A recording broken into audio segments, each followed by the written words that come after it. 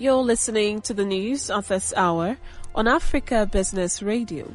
A judge leading an inquiry into corruption in South Africa has said that a criminal complaint will be laid with the police against former President Jacob Zuma after he walked out of the hearing last week. Mr. Zuma tried to get Deputy Chief Justice Raymond Zondo removed from the inquiry, accusing him of bias.